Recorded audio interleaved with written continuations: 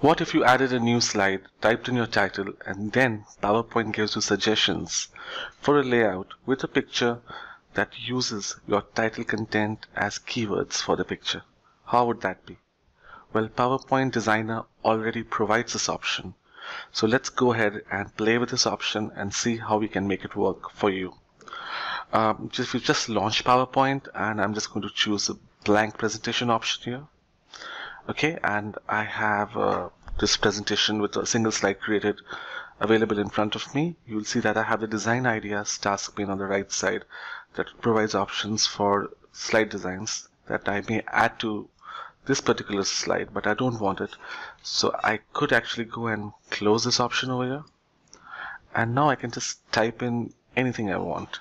Maybe I'll just type in flowers from nature. And let's bring up the design ideas task pane again. How do you bring that up? You could go to the design tab of the ribbon and choose design ideas button over here. Or you could go to the home tab of the ribbon, and here also you will find the design ideas button, and you can go and click on it, and it brings it up again, and it goes and finds out what are the words over there. The main words here being flowers and nature, and tries to get design ideas that are, related to the keywords that we put over there. So let's just go and take a look at what are the options available for us. They all look pretty nice options. Let's go and choose the first one here. This is nice, and the second one, and as you can see, it gives a nice effect, and you don't have to work much, and PowerPoint does this for you. And I'm going to choose the third option here. This looks great too, and I'm sort of happy with this for now. And since this is just a regular picture, it's not part of the background, you can select the picture and move it around. I'm going to undo by pressing Ctrl Z, and you can get the picture format options. You can go and change the color, apply artistic effects and whatever you want. But what if I don't want a full screen picture like what we have here now? What if we wanted a square picture or something of that sort?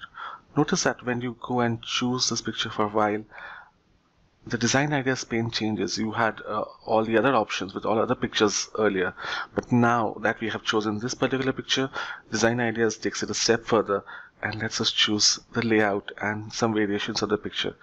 Now let's go and choose this one or this particular one, and now we actually have a layout has changed and you don't have a full screen picture. So you could go around and play with the options that you want, and the options that you get here are not going to be the same all the time. Like just a week ago, I played with the same picture and this is what I got. Take a look. And I don't see these variations available at this point in time. It also depends on which main template you've used at initially, and it's like PowerPoint is actually working on the content that you provide at that point in time. It also takes into consideration the way you work, what you prefer, and it sort of remembers those patterns and then gets you options that will work best for you. So go ahead and have fun playing with design ideas. It's just going to get pictures for you based on whatever you type over there. So let's just go and do it one more time. I'm just going to go and add a new slide here. And this time let's go and add some other words. Maybe something like banking and finance. And let's see what design ideas has for us. So as you can see, the options over here are different. They also have some plain options without pictures, but they've also got some pictures that have got to do with banking and finance. Okay, you can actually go and if you just want variations of the layout with this particular picture, you can just close design ideas for a while and open it again, and this time it takes the same picture and gives you different layouts over there. And again, layouts are different depending on the picture you use and what you work. Okay, this is pretty similar to what we used earlier. You can take a look here, but they're going to differ all the time. So don't expect to get the same layout after 6 months or 2 months. They keep changing.